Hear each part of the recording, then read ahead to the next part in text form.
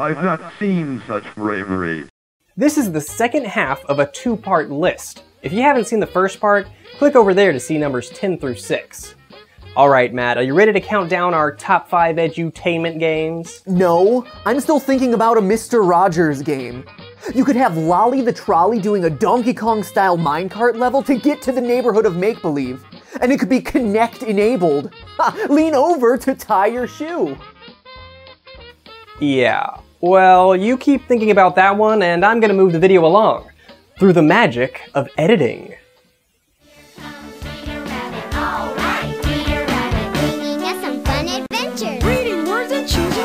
The Reader Rabbit series from the Learning Company was a line of games for kids from infancy through 2nd grade. Although the main character's name is Reader Rabbit, the games taught much more than just reading. They tried to call him Math Rabbit in the second game, but apparently that didn't really stick around. The original games were released in 1986, and it's pretty interesting to see how the series evolved. What started as a dark and quiet collection of minigames transformed into a series of reading adventures filled with songs, animation, and storylines. Well, calling them storylines is a little generous. I mean, in one game they're on a quest to find imagination, and throughout the game they tell you to use your imagination, so what's the point of going to find it if you're already using it? It's Imaginception. Regardless, Reader Rabbit was a fun way to be exposed to phonics. It was jam-packed with simple yet entertaining minigames to help beef up on your reading and spelling skills. The Learning Company released over 40 Reader Rabbit titles, not including the recent ports on consoles like the Wii or DS. With such a large library and an apparent attempt to keep the games accessible, it's easy to see the Reader Rabbit series remaining a favorite in the edutainment space.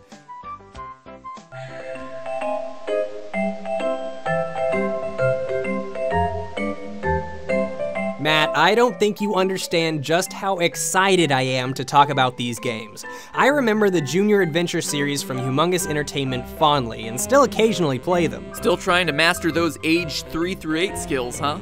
It's like what they say about basketball, man. You gotta nail the basics. The 4 big players in the Junior Adventure series were Putt-Putt, Freddy Fish, Pajama Sam, and Spy Fox. But I personally liked Fatty Bear because, well, listen to it, Fatty Bear.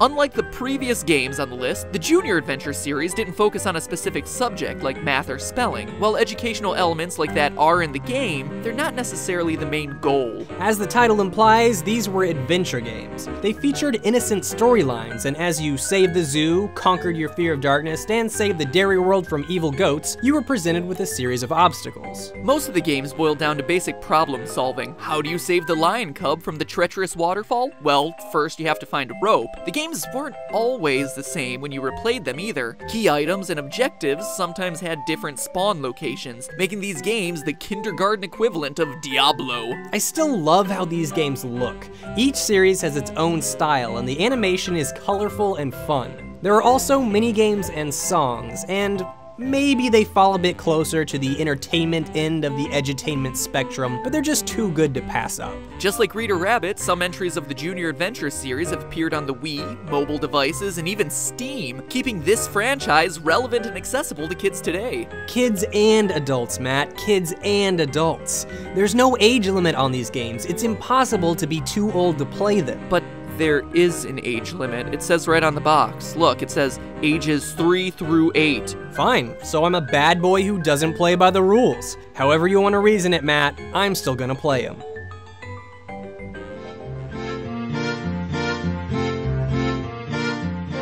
What do you even learn from this game? I mean, I must have played Oregon Trail 2 100 times, and I still can't think of one thing that it taught me. Are you kidding? The Oregon Trail was full of great lessons. Don't ford the river, don't drink the water at the first outpost, you can never have enough bear meat. Right, okay. Next time I go out for a jog, I'll be sure to pack enough bear meat. When was the last time you went out for a jog? Okay, hold up. My exercise habits are not on trial here. Oregon Trail is. Now tell me one real lesson that we learned from playing Oregon Trail. Well, it did teach an entire generation of kids that hunting buffalo to the point of extinction was fun. How is this one of the first educational games that comes to my mind? Unless you actually wanted to stop and read about the places you visited, there was no learning going on here. I mean, I guess that's what you were supposed to do, but nobody ever did. That's probably why we played so much of it. It was as close to video games as you could get in school. Seriously, Oregon Trail 1 was like the quintessential third-person shooter for me growing up. True, even though the goal was to successfully make it to the west with your wagon party, the hunting game was the main draw to playing Oregon Trail. Everything else just kinda seemed like filler, although it was fun to name your wagon party members after your friends to see who dies first. Like a twisted game of MASH. Oh no, my wagon capsized! What did I lose? What did I lose? What did I lose? The rifle's okay, good. Westward ho! So maybe we didn't learn all that much from it, but the Oregon Trail was a favorite among students and an absolute must-have when discussing top edutainment games.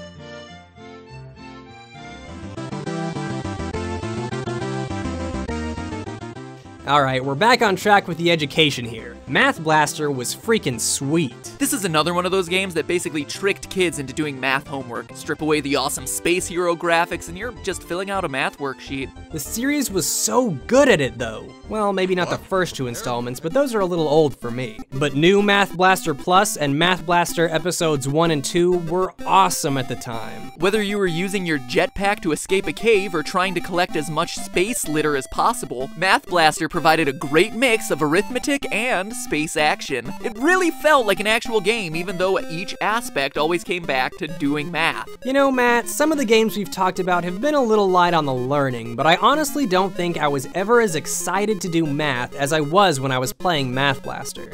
I was actually excited to do math. I mean, that's quite an accomplishment. Blasternaut truly was a hero, which makes it all the more depressing what happened to him in the end. We should have a moment of silence for our fallen hero. What do you mean, fallen hero? Nothing bad ever happened to the Blasternaut. He solved every issue he ever encountered. With math. Sure, back in the day he was cool, but, well, you should just see what he's been up to since then.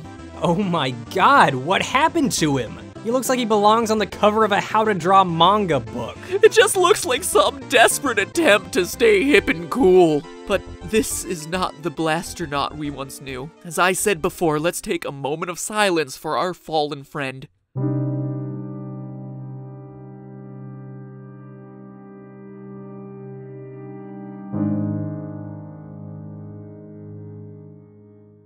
Alright, so we're almost at number 1, but before we get to that, both of us have a quick honorable mention. Since we combined ideas and compromised to make this list, some things had to be left out. So, very quickly, we're going to describe why our honorable mentions are great edutainment games.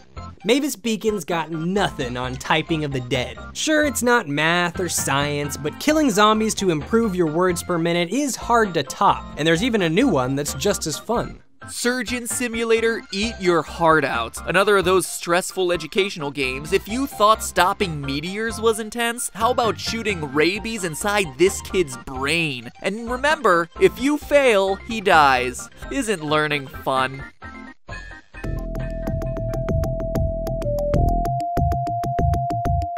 It beat the Humongous Entertainment Games, it beat Math Blaster, and it even beat Oregon Trail.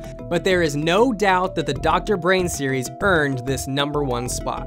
Dr. Brain didn't require knowledge in just one area. It quizzed you in everything. Logical reasoning, art history, different languages. This series had it all. One moment you're using mathematics and logic, and then the next thing you know you're dealing with astronomy or solving a cryptogram. The series even worked in games that were more action-oriented, a la Hunting and Oregon Trail. Minigames like Spelunking and Synaptic Cleft offered a nice break from composing caveman rock music and file sorting. Each installment had such a huge variety of minigames, but they all stuck with you. The Island of Dr. Brain is the reason that, to this day, I can still do those Tower of Hanoi puzzles so quickly.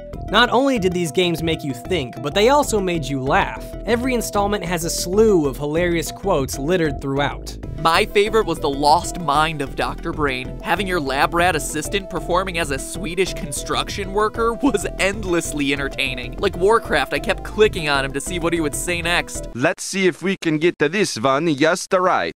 It wasn't as simple as just breezing through levels based on what you knew. Dr. Brain forced you to sit there and think until you were furious, or you just lowered the difficulty. But the more frustrated you got, the more exhilarating it was when you successfully finished a puzzle. It might have been a little tempting to give up from time to time, but more often than not, you were compelled to keep trying. Challenge and fun harmoniously come together in the Dr. Brain series, and all of the brain hurt it put us through has now earned it the title of our #1 edutainment game.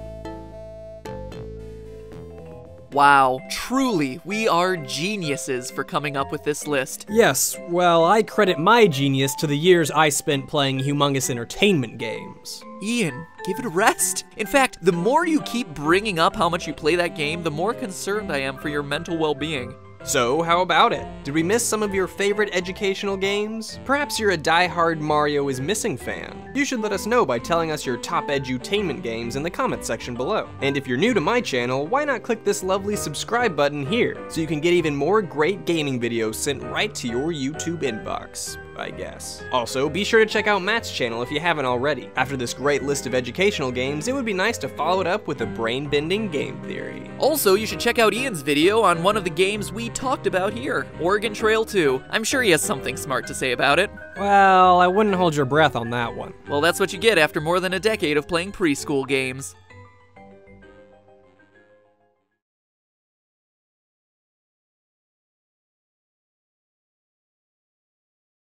So, Matt, I've got a game theory of my own that I've been working on, and I thought maybe we could collaborate on a video about it. Okay, yeah, that would be fun. What's the theory? Well, you know how Robin Williams named his daughter after Zelda? I've got a theory that Nintendo Zelda and Zelda Williams are actually the same person. Okay, how do you figure that? All right, listen to this. Firstly, they're both named Zelda, which is what got me suspicious in the first place. But after some heavy research, I also found out that they're both girls. I mean, you gotta admit, that's pretty sketchy. Yeah, well, you keep digging, all right? You're definitely onto something, so you just keep looking for clues then, all right? You get 'em, Gumshoe.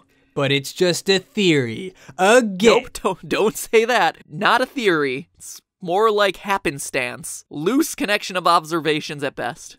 But hey, it's just a loose connection of observations. A game happenstance. Thanks for watching.